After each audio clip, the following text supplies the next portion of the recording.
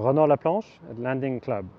So my dad put me on my first boat when I was 8 years old, and I kept sailing since. There are all these different dimensions that you need to think about when you set the strategy, and it replicates a little bit of the complexity of the real world. In sailing, there's the sea, the wind, the weather pattern, what's going to happen next. It forces you to anticipate, because the current might be different a little further, so you might want to go a little bit down or up.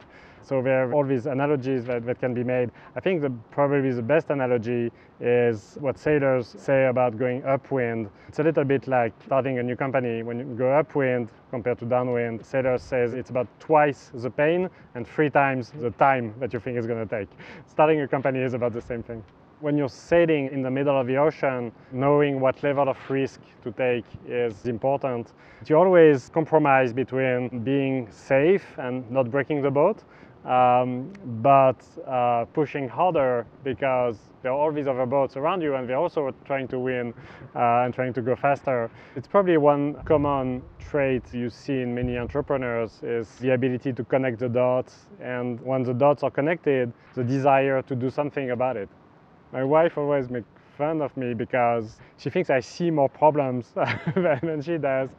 I think one question that comes up in that early process is, okay, there is a problem, it's big enough that it's worth solving, but am I really the right person to solve it? The fact that it doesn't exist doesn't mean it's a bad idea. It's one of two things. Either it's a bad idea, or nobody has really thought about it hard enough or tried hard enough to really make it happen. The idea itself wasn't new. There were a lot of components that were available, but nobody had put all the right pieces together and had executed on that idea with enough discipline. With financial services, success rarely happens overnight, because there's this trust component that needs to be earned really over several years.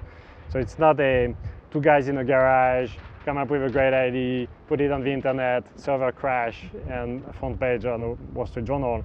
So it's not an overnight success, but the fact that it's never been done before doesn't mean you shouldn't try.